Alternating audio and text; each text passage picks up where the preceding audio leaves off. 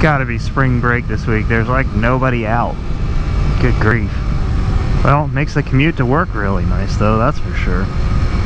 Oh well, let's go ahead and get into it. Hello everybody, my name is Speak. Thanks for stopping back by my channel. I really appreciate it. So what I was thinking about the other day was, what does it take for you to subscribe and unsubscribe to a channel?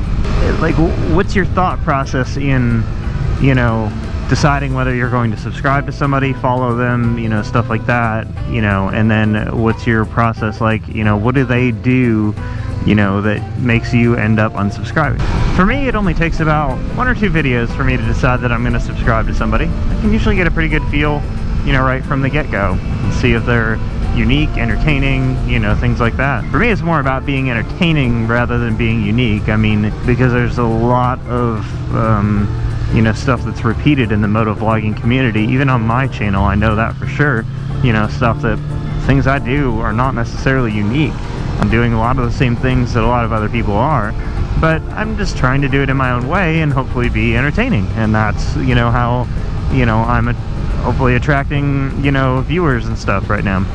But I have unsubscribed from some channels recently, which is kind of funny to me. You know, because I don't usually do that. You know, usually once I subscribe to someone, I'm pretty much with them. But I was wondering, you know, to myself, why am I unsubscribing? You know, why was it such a big deal, you know, about what they said? Or was it a pattern? You know, was it a pattern of, you know, videos and themes and things that they were saying that led me to my decision? Or does it just take like one thing, like hair trigger sort of thing, and first thing that happens, boom, see you later? Yesterday I was watching a video from a channel that I subscribe to, and they said something that I really didn't agree with, or that I didn't like their point of view on. And it wasn't like a topical sort of thing, like a political thing or anything like that. It was just a particular way that they were doing something, and I just very much disagree with that, you know, and I have my reasons for that, right? But I was about to unsubscribe from their channel, and I was like, well, hold on a second here. What's my reason for unsubscribing? Like, is it just this one thing that we disagree on? Like, do we have to be in agreement on everything, you know, in order to, you know, for me to maintain my subscription to your channel? I mean, it's not like my subscription costs anything, you know.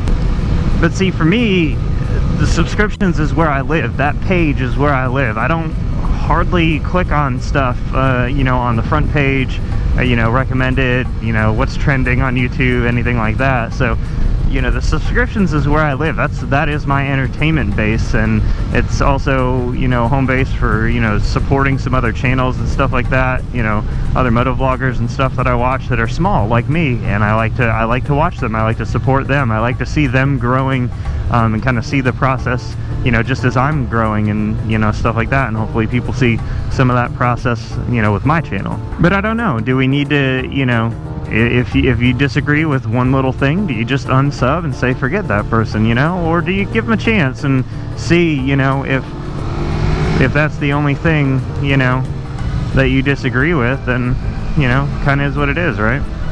So, what's my point?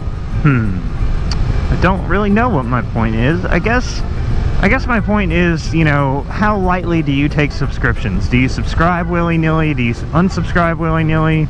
Do you just subscribe to people just because, or because you think that it's helpful to them, and then you never even look at your subscriptions page anyway, and being subscribed to them is ultimately irrelevant to you? I don't know. I mean, there's not really any wrong answers. I mean, indirectly, YouTube is free, right? Or directly. No, directly it's free, but indirectly it costs money somehow. I don't know. Whatever. I don't understand ads. But if you like my video, click it. No, I'm just kidding. You don't have to click any ads. I don't really care. I'm not doing this for money. I'm doing this for funsies. But if I happen to get rich, that's cool too.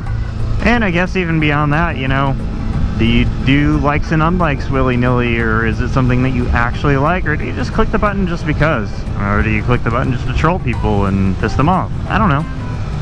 I'm just curious about other people's motivations for things. I sometimes question my own or try to figure them out. Sometimes I have no idea why I do what I do, but that's okay.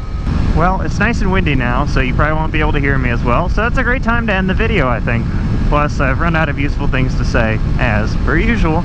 Anyway, if you liked today's video, let me know down in the comments section below, you know, by responding to what are your motivations for subscribing and unsubscribing. Let me know why you've unsubscribed from my channel. That'd be really great. I'm just kidding. You guys all go do what you want to do. It's a free world out there for YouTube, so, you know, do what you want to do with it. Have fun with it. Be entertained. Don't be entertained. Be educated. Whatever you want to be. See ya.